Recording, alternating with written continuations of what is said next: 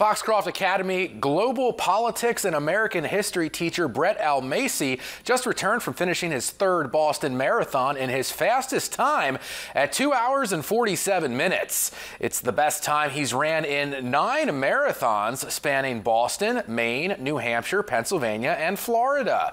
He's gotten faster since picking up marathon running when he was 34 to his peak performance at 42. He said the support from FA means a lot.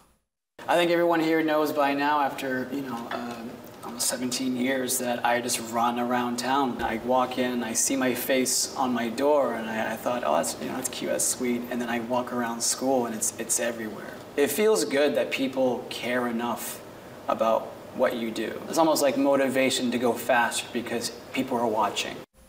Almasi began as an all-state runner at Morse. On the horizon, he hopes to run marathons in Tokyo, Berlin, London, and New York City with the help of local Maine business sponsors.